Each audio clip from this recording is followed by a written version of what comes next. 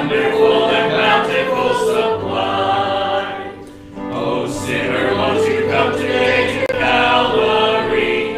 A fountain there is flowing deep and wide. The Savior now invites you to the water free, where the spirits can be satisfied. Drinking the living water, happy now am I, my soul is satisfied. Drinking at the springs of living water, oh wonderful and bountiful supply. Well, good evening. Good evening. All here tonight. A lot of people missing tonight. I thought about, I mentioned to Harold, I said I was going to send out a text message. Church is canceled tonight for Halloween. Just kidding. What kind of church do you think we are? But I don't think it would be appreciated by everybody. There's probably somebody on the internet mad at me right now. It's all right. Let's go to the Lord in prayer and ask God's blessing on the service. And I'm glad you come. Hopefully the Lord blesses you for being here tonight. And I'm excited about the message tonight. It's not really an exciting topic, but it's an important topic for us to understand. And I think it'll be helpful to you. So let's pray. And then we'll take some favorites tonight. All right, let's pray. Heavenly Father, thank you so much for your goodness to us. Thank you for your mercy and your grace. Lord, I pray that you'll be with our church family tonight. I pray that you'll help them. Lord, people in our church family that are going through deep waters, going through health problems, have pressing concerns on them tonight. And I pray that you'll bless them and you'll help them. Lord, I know that there's folks that have big surgeries coming up. I know that there's folks that are going through cancer treatments and, Lord, many other concerns. And, Lord, we pray that you'll bless them and help them and be a special encouragement to them tonight. Father, I pray that you'll help us as a church family to walk with you, to stick with the stuff and stay to the truth. And, Lord, I pray that you'll use us, Lord, as we seek to reach the world for Christ. We ask this in Jesus' name. Amen. All right. I know one person, I'm going to play favorites here with favorites. I know one person has a favorite song that she wanted to sing. What? What? After we sing the missions letter.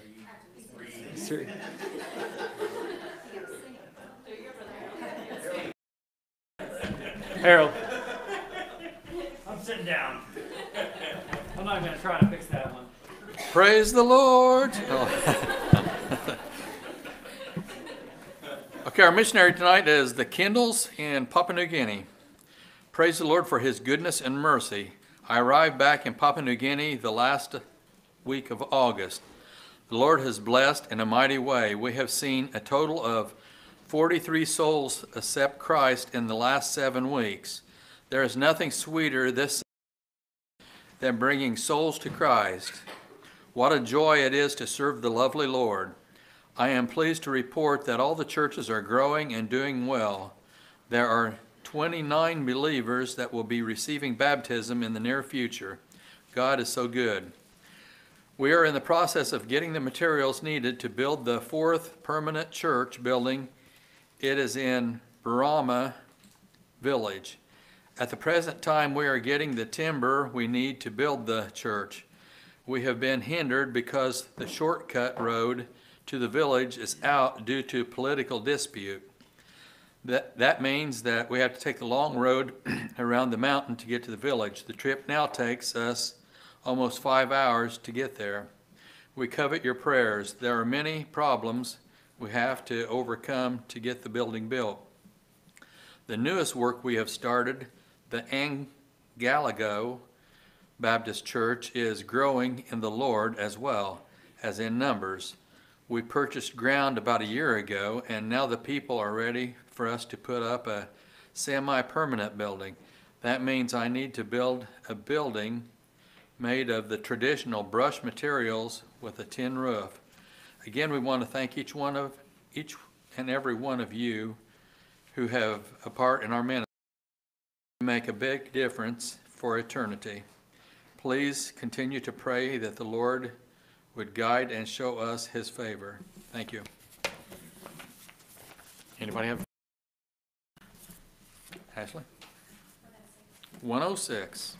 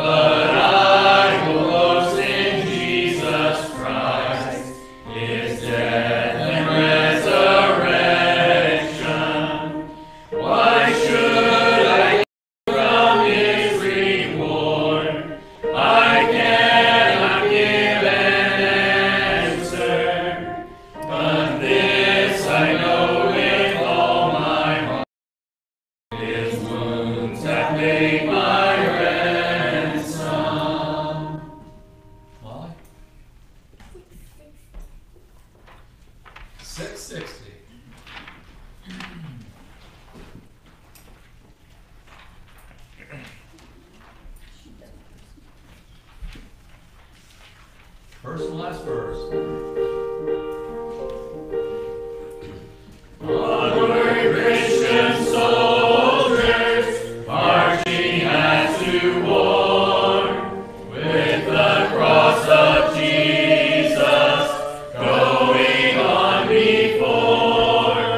Christ the royal master leads against the foe, forward into battle, see his banners grow. Onward, Christian soldiers, marching as to war, with the cross of Jesus going on before. Onward then, ye people, join our happy throng, blend with azure voices in the triumph song. Glory, laud, and honor unto Christ the King. This through countless ages, men and angels sing. Onward, Christian soldiers, marching as to war, with the cross of Jesus going on before. Huh? 349.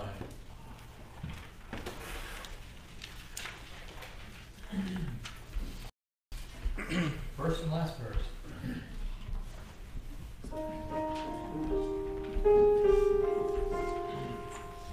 Complete in thee no work of mine, may take, dear Lord, the place of mine. Thy blood hath bought and bought for me, and thy completely. Yea, justified, O blessed lot, and sanctified, salvation wrought. Thy blood hath pardoned, bought for me, and glorified I too shall be. Dear Savior, when before thy bar all tribes and tongues assembled are, among thy chosen will I be, at thy right hand complete and lead. Yea, justified, O blessed thought, and sanctified, salvation wrought. Thy blood hath pardoned, bought for me, and glorified I too shall be. Audrey? 507. 507.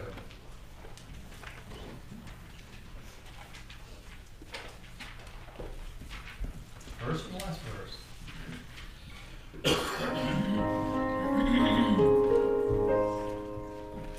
I come to the garden alone, while the dew is still on the roses, and the voice I hear falling on my ear, the Son of God discloses, and He walks with me, and He talks with me, and He tells me I am His own, and the joy we share as we tarry there, none other has ever known. I stay in the garden with Him, though the night around me be falling, but He bids me go through the voice of woe. His voice to me is calling, and He walks with me, and He talks with me, and He tells me I am His own, and the joy we share as we tarry there, none other has ever known. 344. 344.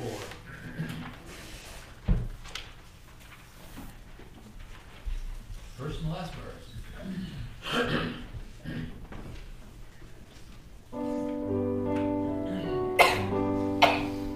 My hope is in the Lord, who gave Himself for me, and paid the price of all my sin at Calvary. For me He died, for me He lives, and everlasting life and light He freely gives. His grace has planned it all. 'Tis my lot to believe and recognize His work of love and Christ receive. For me He died, for me He lives, and everlasting life and light He freely gives.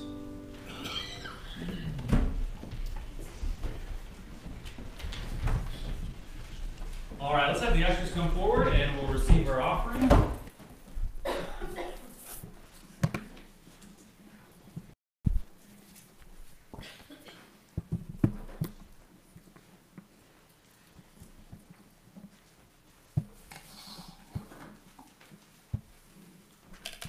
All right, Brother Matt, will you pray over the offering, please? Heavenly Father, Lord, thank you for this evening. Lord, thank you for the opportunity we have to be in your house once again. Father, thank you for keeping us safe this week so far. Lord, I pray that you be with the ones who are not able to be here tonight. I pray you watch over them. Be with the ones that are battling sickness and have surgeries coming up. Father, now I pray that you be with this offering. I pray that you would help us as we endeavor to support our missionaries, and be with Pastor and as he preaches, give him the words. And Lord, I pray that you speak to our hearts in Christ's name. Amen. Amen.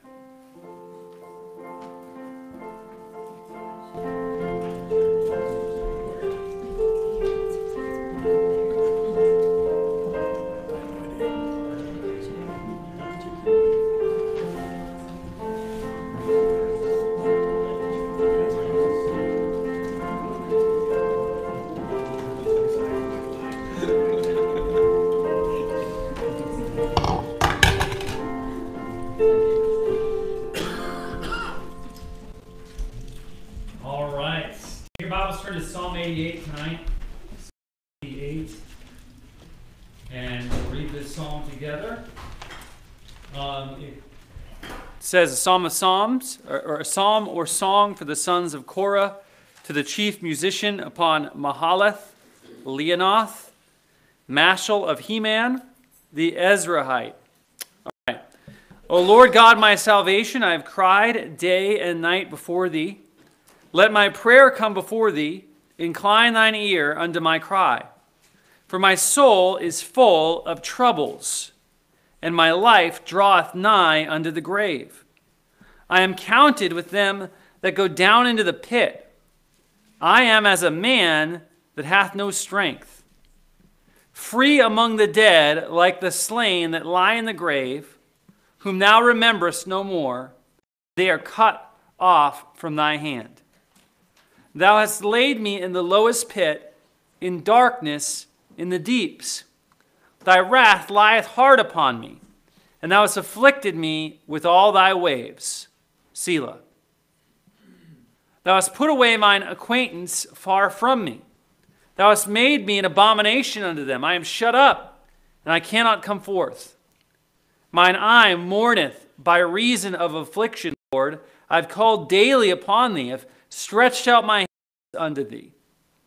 Wilt thou show wonders to the dead? Shall the dead arise and praise thee? Selah. Shall thy loving kindness be declared in the grave, or thy faithfulness in destruction? Shall thy wonders be known in the dark, and thy righteousness in the land of forgetfulness? But unto thee have I cried, O Lord, and in the morning shall my prayer prevent thee. Lord, why castest thou off my soul? Why hidest thou thy face from me? I am afflicted and ready to die from my youth up. While I suffer thy terrors, I am distracted. Thy fierce wrath goeth over me. Thy terrors have cut me off. They came round me like water. They compassed me about together. Lover and friend hast thou put far from me, and mine acquaintance into darkness. How many of you guys have heard of the acronym SAD? S-A-D. Who knows what that stands for? Seasonal affective disorder, right? Okay. And basically, SAD is a medical way to describe what happens to some of us when fall turns to winter or summer turns to fall, and we get depressed. Anybody here like that? Just it rains and it gets cold, and it's just something. It's like a wet blanket gets thrown over you. You know. Some people love the winter and love the cold air, and they get excited about it, all right? And other people are normal. And no, I'm just kidding. Sad. This psalm is a very unique psalm. It is a dark and sad and melancholy psalm from start to finish. You know, there are other sad psalms and discouraging psalms in the Bible, but they all end on a positive note. They all end with somebody putting their hope in God. And this one, what's the last word? Darkness. There's no happiness in this psalm. None whatsoever. And it's kind of a difficult psalm to deal with because certainly the things that the psalmist says here are not meant to be swallowed whole. Not all of them. This is one of those psalms that reminds us that God really uses human beings and the emotions of human beings when he wrote the Word of God. You know, I believe that the Bible is, from start to finish, from beginning to end, the Word of God, that it is completely pure and absolutely perfect in every way, that it's inspired, all Scripture. We have it on the wall, all Scriptures given by inspiration of God. We believe in the sufficiency of Scripture and the inspiration of Scripture and all of that. But there are also, in the Scripture, there are divinely inspired words that are there, not necessarily, you have to read them in their context. And part of that context is sometimes God just records the heart and soul of the human penman of the book. And what I'm trying to say here is that a lot of the things that this psalmist here is saying, I don't think he means literally. For instance, he says, "My life draweth nigh unto the grave." I think what he meant is he feels like his life is drawing nigh to the grave. All right? This is the psalm of somebody that's going through a dark valley of depression. Okay? Matthew Henry said that this psalm is a description of a sick man's sufferings. Spurgeon said that the title upon Haleth, I can't even say this, Leonoth, okay, means, it's been said to mean, upon an afflictive sickness. And what is reality felt like reality to him. And God is recording the emotions of this psalmist. How many of you know that we have emotions? We're emotional creatures, right? How many of you sometimes know things in your head that you can't make the rest of you, follow along with? All right? This psalm, I think, offers some hope for that. So I'm going to talk for a little bit tonight about depression. It's a depressing topic, right? I'm going to talk about depression for a few minutes. And I think it's a topic that all of us, if we haven't dealt with it before, we will deal with it at some point. So point number one is this. Everyone experiences some depression. Everybody experiences some depression. Okay? Either you are depressed or you're going to be depressed or you have been depressed. Everybody goes through highs and lows in life. And it's not unspiritual to have fluctuating emotions. Okay? It's not unspiritual for us to feel the highs and the lows. That's just that's some of that is chemical and some of that is physical, and it's not necessarily a sign that we are away from God or that there's something wrong with us spiritually. Now, it certainly can be a sign of that, but it isn't always. And it's appropriate sometimes for us to have emotions that are varied. I believe that joy should be the overwhelming emotion of the Christian life. The New Testament says, "Rejoice in the Lord always." And again, I say rejoice, right? We should be joyful people, but there's also, the Bible also says that there's a time to weep. You know, how many have ever been to a funeral before? I'm sure everybody's been to a funeral. I know everybody's been to a funeral just about here besides the children. And it would be highly inappropriate for me to go to a funeral all giddy and happy and joking around and, hey, did you hear this new joke? And, walk up to the people at the graveside or walk up to people next to the casket and show them some funny meme I saw on the internet. That would be highly inappropriate. We understand there's a time to weep, right? There's a time to mourn. There's a time to be angry. There's a time to be low. Everybody experiences some depression. Everybody experiences some highs and lows, okay? And just because you're going through a time of depression, a high and low, doesn't mean that there's necessarily something wrong with you spiritually. So that's number one. Number two is this: knowledge is not always sufficient to ward off depression. Now, it's interesting here the man that wrote this psalm, his name is awesome. His name is He-Man, right? Remember He-Man from the 80s? My childhood coming back right here. But He-Man is actually written about several different places in the Bible. And He-Man, in 1 Kings chapter 4, it's talking about Solomon's wisdom, and it compares the wisdom of Solomon. It says, Solomon's wisdom excelled the wisdom of all the children of the east country and all the wisdom of Egypt, for he was wiser than all men, than Ethan the Ezrahite and He-Man. Saying, it's talking about how wise Solomon is, and it says Solomon is so wise, he is even wiser than He-Man. And it's talking about the guy that wrote this song. All right? I think another thing you'll see about this, the man that wrote this psalm, is that he was the choral leader, the choir director for the temple. He was a man that was skilled in music and skilled in the worship of God. This is a guy that knew some things about God in his head. But when he wrote this, he was having a hard time moving them from his head to his heart, moving them from his head to his emotions. And sometimes you're going through a hard time and you know God is good. It's hard to feel like God is good, right?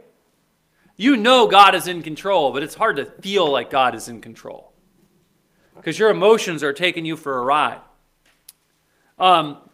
You know you're supposed to be nice and kind, and it's hard to be nice and to be kind.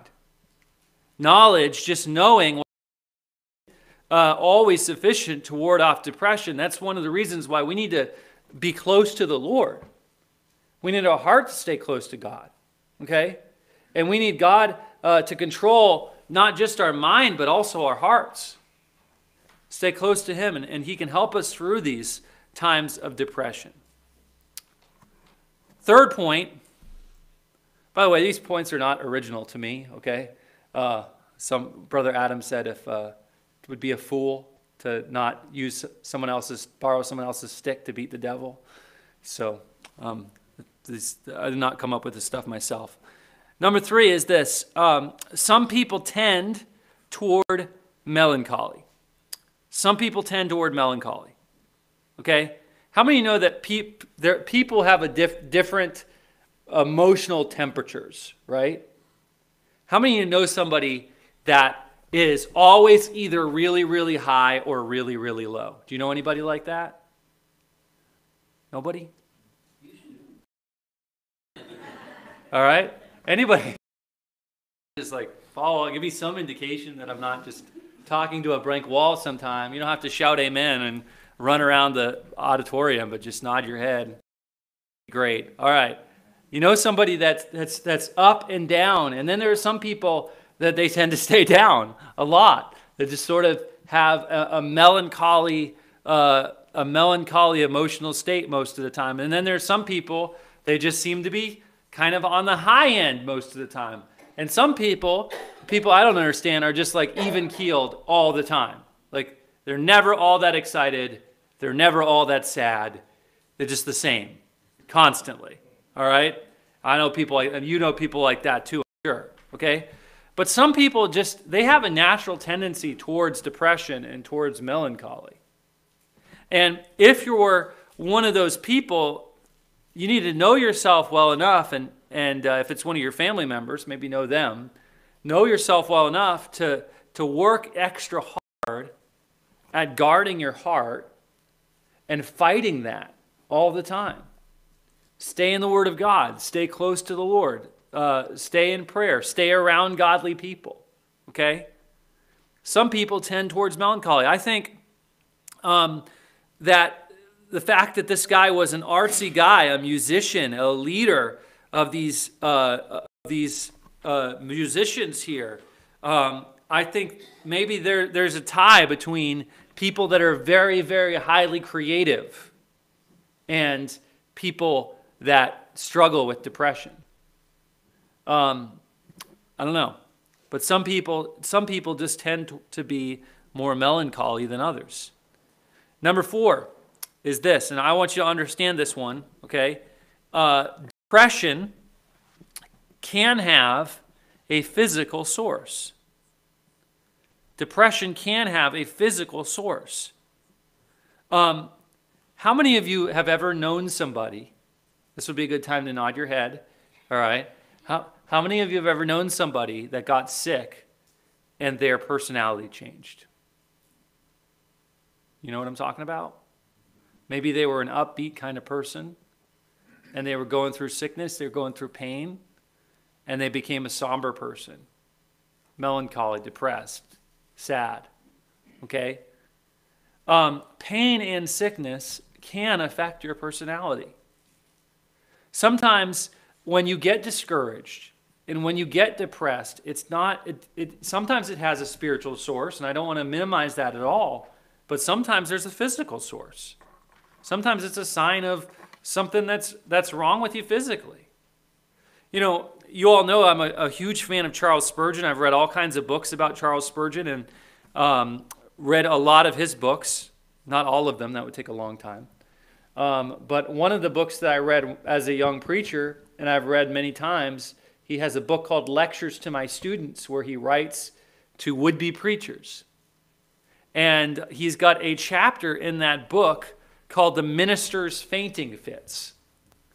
And in The Minister's Fainting Fits, he tells his students about his own struggles with depression. He fought depression his entire life. I mean, he really struggled with it. Here's what he had to say about depression. He said, "Don't think it unspiritual to remember you have a body. Sometimes the physician is as needful as the minister." So there can be physical reasons why you are going through depression. Okay, maybe it's it could be. I read a list. These are the things that someone said may have led to Spurgeon's depression: chemical imbalance, illness, trauma, loneliness, increased mental exertion, fame, failure, controversy, weather, nervousness. You know, I'll tell you, whenever we have a really, really big day at church and lots of people are here and the sermon, I feel like I have a lot of liberty in preaching, and it just is like a really, really high day. I am always the Monday after. I'm just being honest. All right? It's like a roller coaster. The low follows the high. And that's a pretty common, I've talked to lots of preachers about that. That's a pretty common thing. All right, sometimes you go through maybe a hardship, a difficulty, and it brings about some depression. It brings about some stuff. Sometimes, you just need to go to the doctor and get some help. All right, that's not necessarily a sign of weak spirituality. Now, I also want to say, depression can have a spiritual cause too. And if your heart's not right and your head's not right, then you need to fix that and not constantly, look to pills for the answer. But it can have a physical source. It can have a physical source. Okay, a couple more points here. When you're depressed, don't isolate yourself. I think this psalmist here shows signs that that's what he did. Here at the end, the last several verses here, he talks about how his friends are all gone far from him. Mine acquaintances are put into darkness, he says. What he's saying is what a lot of depressed and down people say is, nobody cares about me. Nobody loves me. Nobody understands what I'm going through. Nobody knows. He was like, nobody knows the trouble I see, right? You ever felt that way? I'm sure you have. Well, I can tell you with the certainty that when you feel like that, you're wrong. Okay? You're wrong. Number one, there's a God in heaven that wants us to cast our cares on him because he cares for you. He cares for me. We're going through. We sing that song, Does Jesus Care? Oh, yes, he cares. I know he cares. His heart was touched with my grief, right? Jesus knows what you're going through. He understands that. So he knows what you're going through, but also look around. There are godly people that I know in this church that if you went to them and you told them that you were going through a hard time, they care. They'd pray for you. If something that they could do that could be done about it, they'd help you with it. Okay? They'd spend time with you. There are people around you that care about you. And what happens when we get low and we get depressed is too often what we try to do is isolate ourselves from people. We just want to, go up on top of a mountain and cry or something. And that is not what we need to do when we're going through a time of depression. You need to, instead of isolate yourself, you need to surround yourself with people that care about you, that love you. Okay? A preacher said that when you're depressed, the best thing to do is get some friends and go to Dairy Queen. He said, I don't know what will help, the ice cream or the friends, but one of them will help. Okay? And that might not sound that spiritual, but I think there's some wisdom there. So don't isolate yourself when you're down. All right, number 6, if you're keeping count. Number 6 is this. Depressed people often blame God. If you read this, and this is why I think we can't take all of this stuff, just swallow it whole here, because he makes a lot of accusations against God that are just straight up not true. He says that God is the cause of his problems, that God has pushed him down into the grave, that God is causing all of his acquaintances to be far from him. And a lot of times when you're around depressed people, they want to blame God for all of their problems.